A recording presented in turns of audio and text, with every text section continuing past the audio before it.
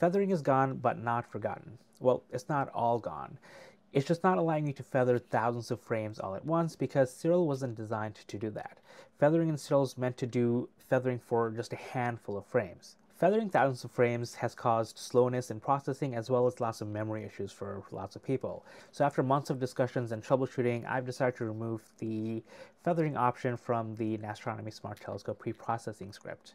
And like I said, it's not all gone. So if you batch, the individual batch files will still be feathered when you put them together. So for example, if you have 1000 frames and you batch them in groups of 100, you'll have 10 frames which will be combined and feathered together.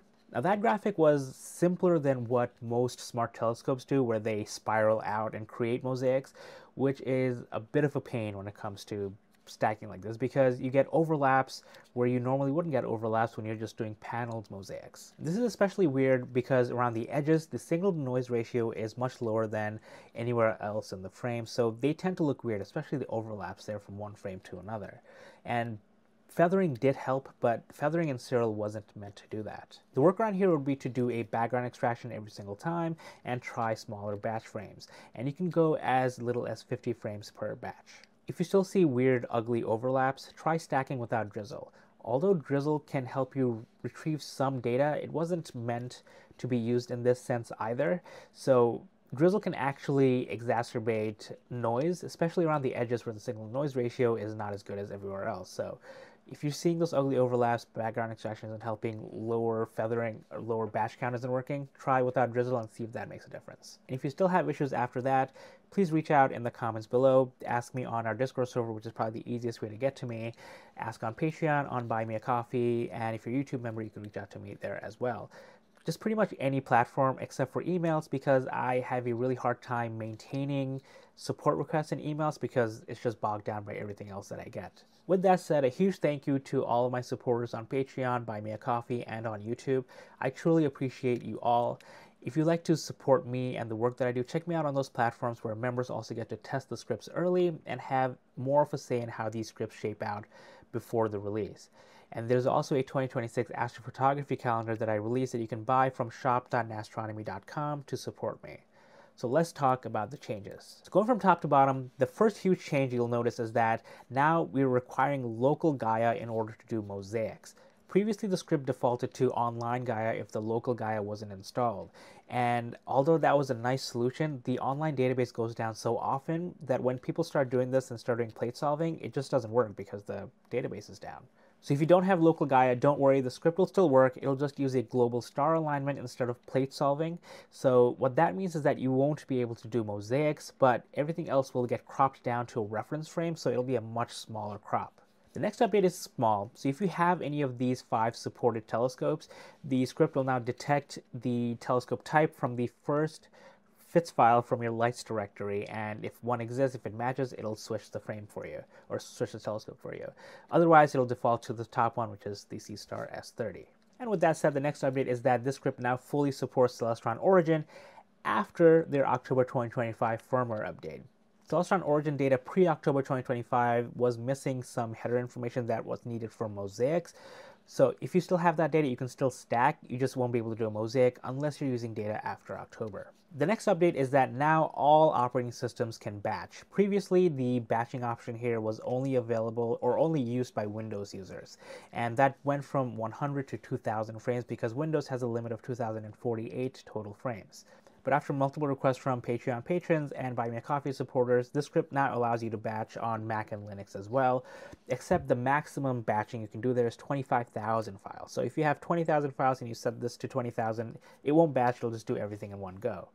The user interface still defaults to 2000 because that's the Windows limit, but if you're on a Mac or Linux, you can switch that up. On Windows, you're maxed out at 2000, and making the UI update to the maximum of whatever your operating system is completely slipped my mind until somebody commented on it on Facebook earlier.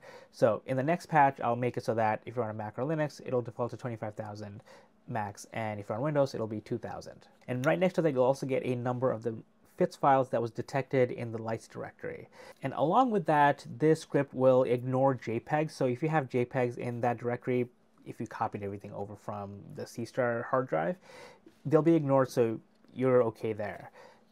But if you're also copying over the stacked files from the Seestar, from Dwarf, or whatever else telescope you're using, remove those, because if those are FITS files, they'll get included in the conversion and the script will eventually fail because it won't be able to do a bunch of these processes. No updates to the registration section, but right below it was the feathering section, and I talked quite a bit about that earlier in this video, so I'll skip talking about that here. Let's move on. In the filter section, we have two new filters. We have star count and background, as requested by one YouTube member and I believe one other person on Buy Me a Coffee. Along with the extra filter, we have now gone from sigma values to percentages. We had a little bit of a discussion and we decided that percentages is easier for people to understand.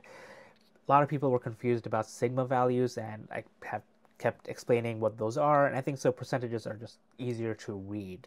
But if you have feedback, if you have questions, do let me know in the comments below or on the various platforms that I mentioned earlier. The SPCC section hasn't changed, but again, as I said earlier, you no longer have access to switch between local Gaia and online Gaia, so that option was removed. It'll just be local Gaia, and if you don't have local Gaia, SPCC will not work. And finally, there is a checkbox at the very bottom to check for the black frames bug.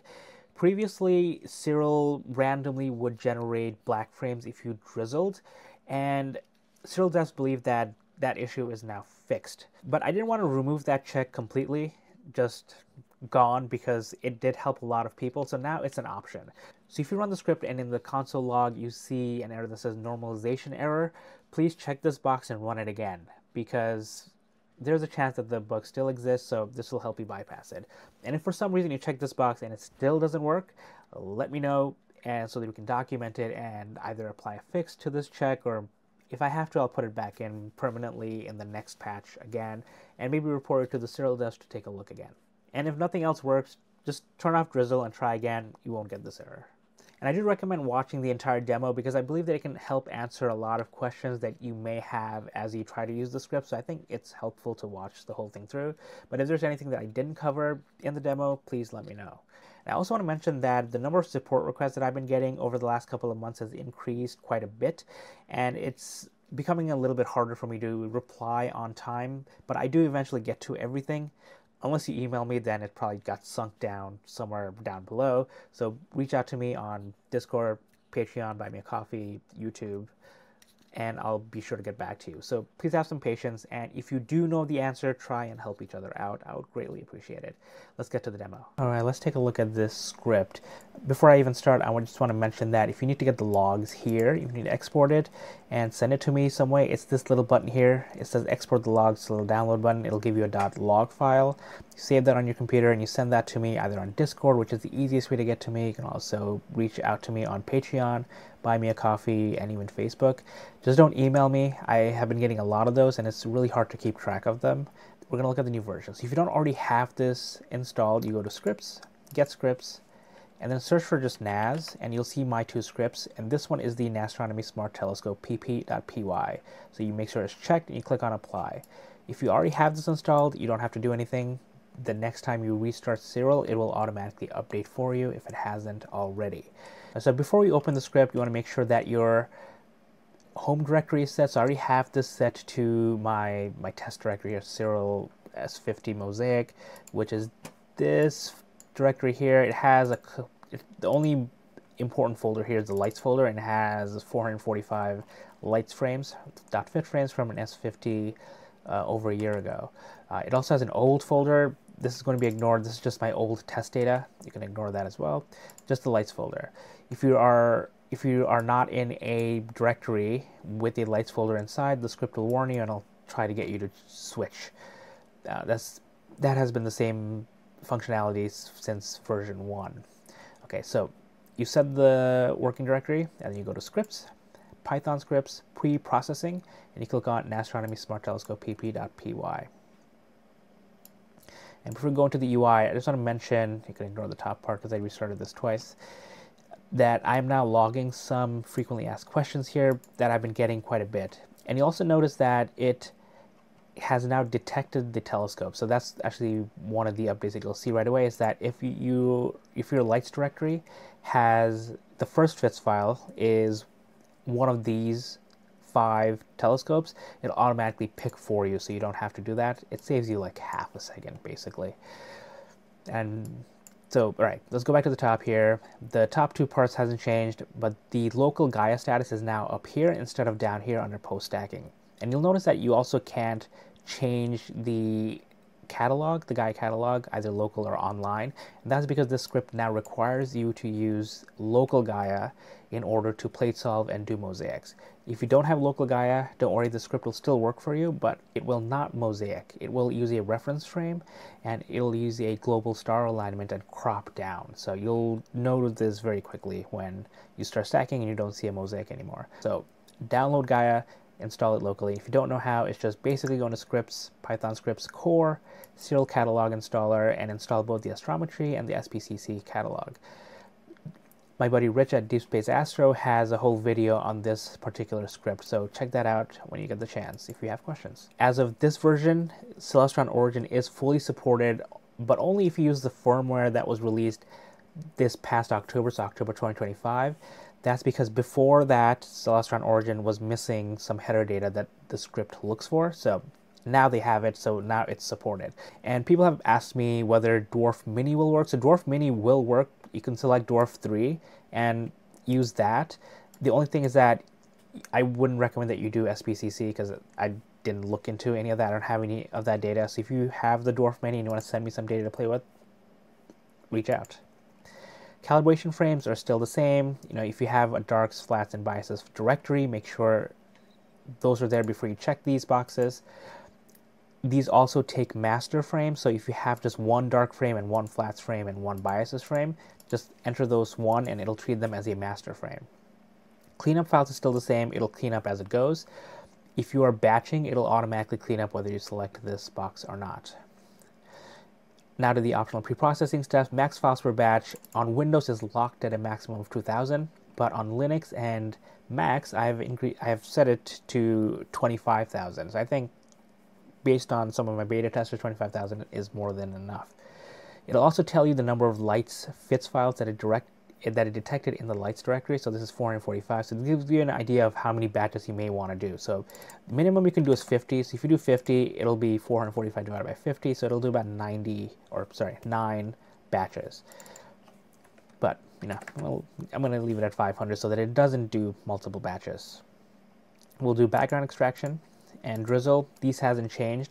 And then on filters, we have two new options. We have background and star count. This was recommended by a YouTube member, or requested by YouTube member, so I put that here. Going down a little bit more, SPCC still exists based on your telescope. So, you know, ZWO has the no filter or the LP broadband. I'm just going to uncheck this because I don't care about it right now. It hasn't changed since version 1, this functionality. The other thing is that I now have the black frames bug check as an option. In the previous versions, if you drizzled, if you click this button, it automatically checked for black frames because drizzle registration in Siril used to generate black frames for many people, and it would error during stacking because you can't normalize a black frame. So now it's optional. It's because Siril does believe that this issue is resolved. If you are stacking and you get an error that says normalization failed, click this button and then retry it again. So for this demo run, I'm going to keep this off.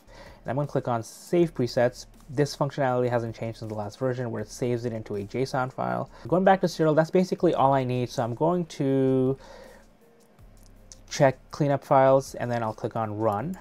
And I'll let it run, and then if you look at my directory here, you'll see that it has a process directory and it's doing all these things. So I'm going to let it go, and then we'll check back really soon. All right, that's pretty quick. So it finished. So let me do this and then do an auto stretch. And this is what it looks like. Pretty straightforward. And I think it looks pretty good, right? Even if I zoom in, like even at the overlaps, this looks okay, right? And this is with the 1x drizzle. I would probably crop down a little bit more, but this looks perfectly fine to me. You can see the file name has a 1x drizzle, and it stacked 445 frames out of the 446, I believe. So one got rejected for one reason or another. So let me just look. 445. Actually, it stacked all 445 frames. There were no black frames detected, and if we look at the time, you know, it's 14:57, and it started at 14:56. So it took about a minute and a half to do all of this, less than a minute and a half, about a minute and 18 seconds. So that's super impressive. So again, this was version 2.0.1. If you have any questions about this, do let me know. I am always open to feedback. I do have a bunch of beta testers. I think I'm going to do like a refresh of beta testers because some of the older beta testers are no longer testing. So if you are interested in becoming a beta tester, do let me know. Also check out Patreon. Everyone there gets access to all of these early and has heavier input or more weight on the input on these updates, on these scripts. Thank you for watching. Thank you all for all of your support. I really appreciate it. If you'd like to support me further, again, check me out on Patreon and on Buy Me a Coffee. And if you'd like to buy some merch to help me out there as well, check me out on shop.nastronomy.com. I redid the whole thing. There's a bunch of stuff there that you can buy. Until next time, cheers guys.